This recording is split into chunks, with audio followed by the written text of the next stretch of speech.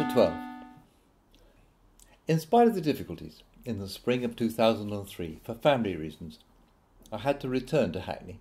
I took up work at Haggerston School in the south of the borough as an all-purpose permanent supply teacher. By this time, I was aware that at nearly every school at which I'd worked, there had been some major crisis shortly after I'd left. At Westcliff, a teacher had set fire to the school. At Sir John Cass and Redcoat, the children had gone on strike. At William Penn, a murder had taken place. Kingsdale had been attacked by the boys from Tulse Hill. At Camden Grammar School, the roof had collapsed, and, a catastrophe for some, it was turned into a comprehensive. In Hackney, the schools were just destroyed. Even in Los Angeles, the pupils went on a freedom march for clean toilets. I did warn the head at Haggerston about this and told her that these disasters tended to happen after I left to school. But she took no notice.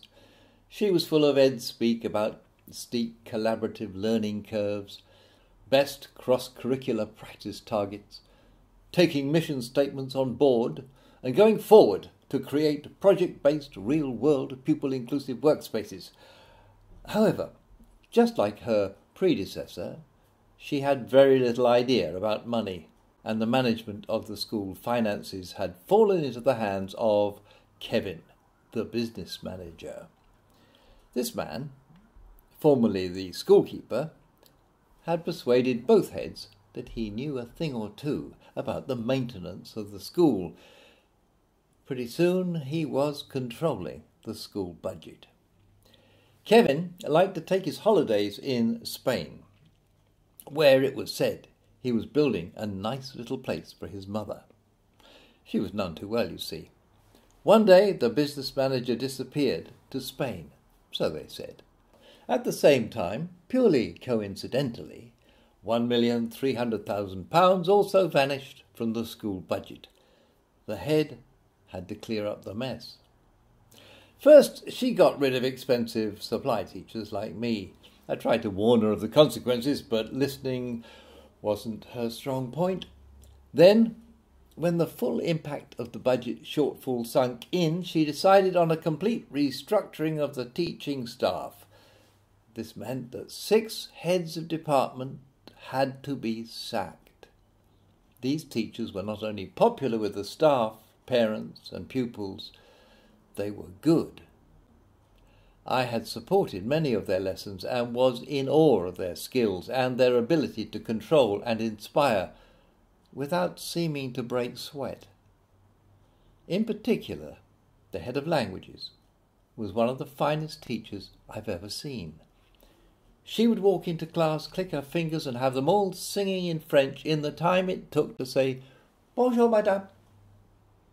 Most language teachers in English secondary schools suffer from the complete indifference of pupils. Parents and often staff were also largely dismissive of all other cultures and languages. There seemed to be a special prejudice against France and all things French. Yet this French woman had them in the palm of her hand, and they loved her for it. The highlight of the summer term was Sports Day. The girls would be taken to the East London Stadium, where they would scream to their heart's content in support of their houses green, yellow, purple, orange, blue and red. Teachers would cheerfully manage the discus, the relays, the high jump and the javelin. On this occasion, the head of languages was in charge of the long jump, in full view of the entire school. For some reason, the head teacher decided to send a letter sacking the head of languages in the middle of Sports Day via courier. The missive duly arrived. On discovering her fate, Madame naturally burst into tears in front of 700 semi-hysterical girls. All hell broke loose. From this moment, the school essentially collapsed. Staff and pupils went on strike. The chair of governors resigned. The head was sacked. The school was closed.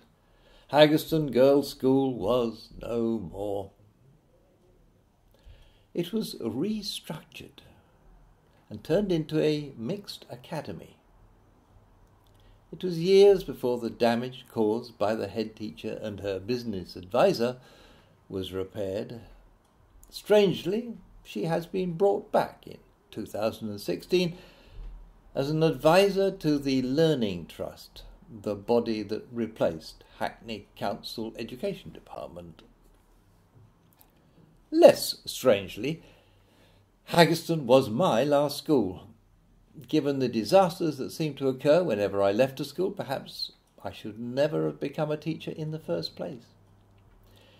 For people looking for an instant answer to what is wrong with English education, clearly the answer is me. Well, I don't teach in schools anymore, so everything should be just fine.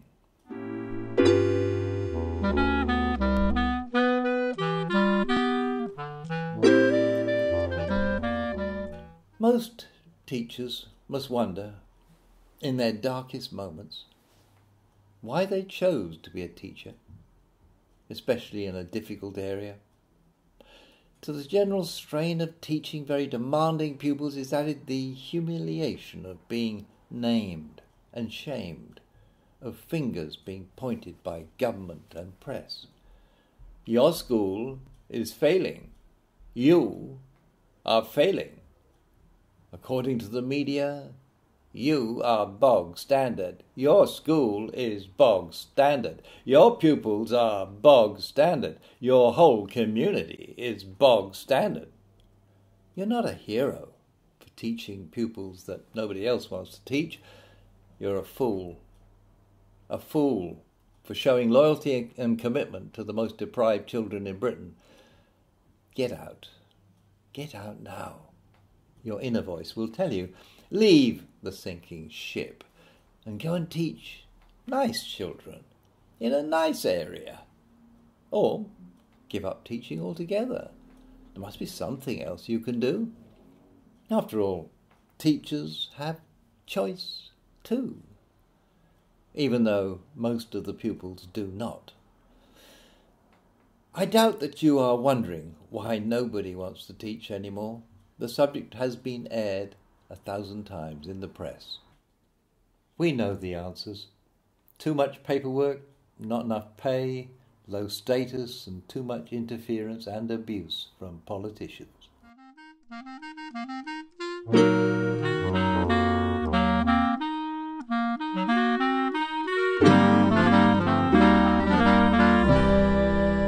I want you to remember, I told the class, that the principal question in the study of history is why. Keep asking yourself why. Why? Sir, why did you become a teacher? Asked a sharp voice from the centre of the classroom. 'Cause you're no bloody good. Away from the slings and arrows of outrageous pupils and safe in the teacher's toilet, I pondered the question. Answers. A. Because I love history. B. To offset inequalities in society. C. To make democracy safe for Britain. D.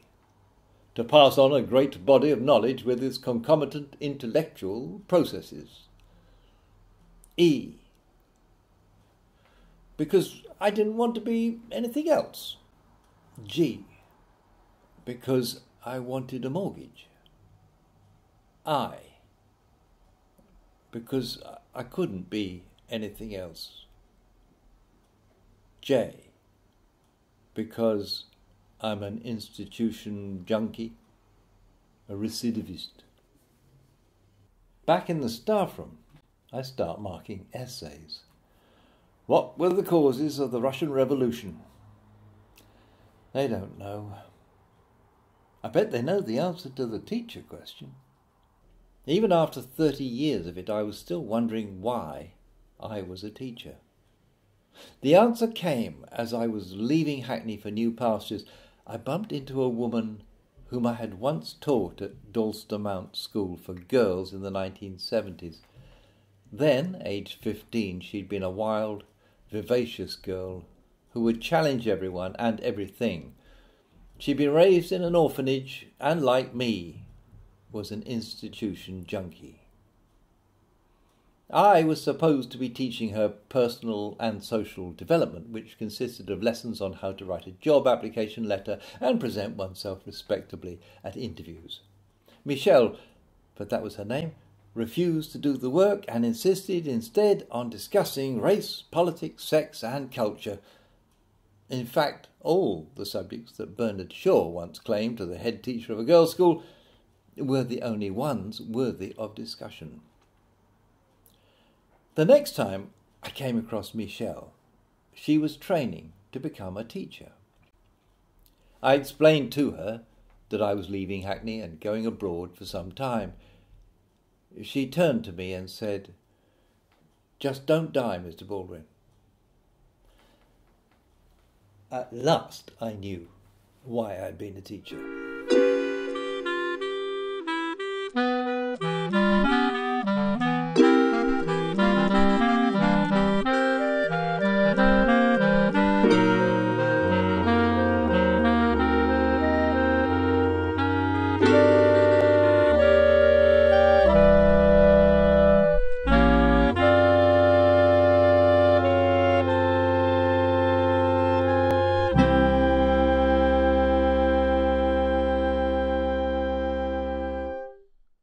Survival tips for parents. I am writing this on the assumption that you have been persuaded that you have a choice of school for your child and that you are attempting to exercise it. 1. Avoid the head teacher. They are only worried about the roles or, in the case of private schools, their income. They will be unctuous and deceitful. They will treat you like royalty. However, once they have a waiting list of 50 or more, they will treat you like scum. 2. Ignore all Ofsted reports, prospecti, league tables and newspaper articles. Police reports and the number of advertised teaching posts are the you should take seriously. Note especially re-advertisements for vacancies at the school. This means they are very short of teachers. 3. Ignore all gossip from other parents. The information on which they base their views will be highly selective, biased, and usually wrong. They may think little Johnny is doing really well at school. What they don't know is that Johnny is running the drugs racket behind the art room at break, and that this accounts for the happy smile on his face when he comes home. 4. Ask the head if you can track a randomly selected pupil all day. If this is allowed, visit the pupils' toilets and eat lunch with them, but not simultaneously. You will end the day in a state of shock, but you will now know what you need to know, which is why the head won't let you do it. So, 5. Visit the school unannounced, preferably on a Friday afternoon. This is not easy. Schools are like fortresses.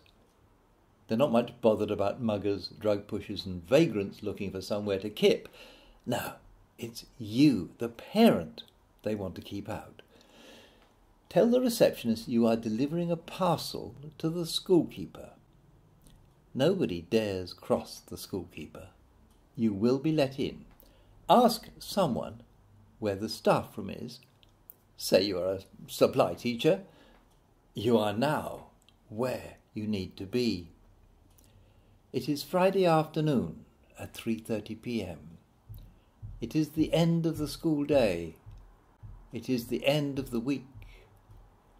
What you see in front of you will convince you that it is the end of the world.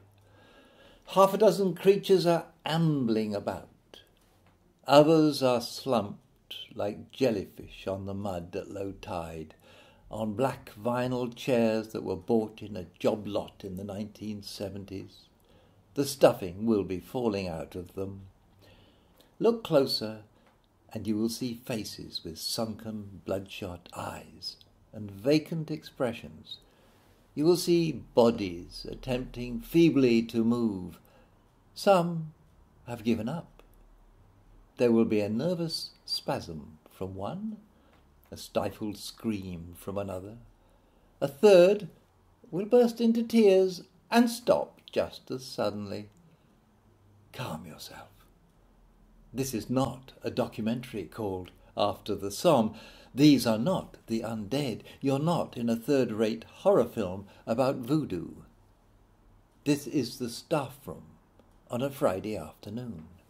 You have arrived on the other side of the chalk face. These are the people you need to talk to. They are teachers. Select one, aged about 35 or over, preferably a regular classroom teacher. Even better, pick a supply teacher who's been in the school a while. You do not want anyone with personal ambition. Ask them to the pub. They will be headed there anyway, and they will tell you the truth about the school. 6. If you don't get into the staff room, make sure you see the schoolkeeper. Say he or she has to sign personally for the brown parcel. Invite them to the pub. They will give you an entirely objective view of what goes on in the school. This is because schoolkeepers do not like children, or teachers, or anybody who works in the school. They make the mess that schoolkeepers have to clear up. There may be a long night ahead, so take plenty of cash. Have someone come and pick you up around 10 p.m. to avoid the worst. 7. Unless you have managed at least one task from 4, 5, or 6, you must assume that you know nothing about the school. If you have succeeded, you have to go through the same process with at least 3 other schools. Now that you have the hard facts, you may choose a school for your loved one. Good luck.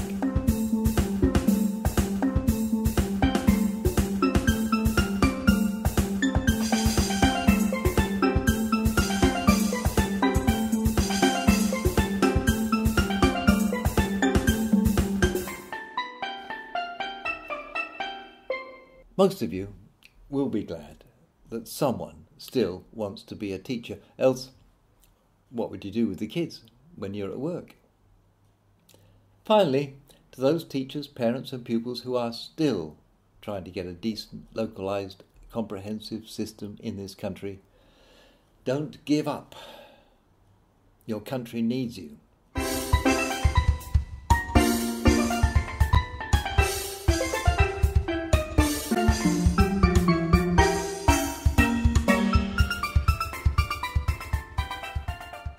All the points made in this book relate only to secondary and not to primary schools. Acknowledgements. Illustrations by Eleanor Meredith and Michael Baldwin. Thanks to Christina Batty for proofreading and editing. I would like to thank all those people who have knowingly or unknowingly contributed to this book, in particular the staff and pupils of the schools of Hackney, to whom this book is dedicated.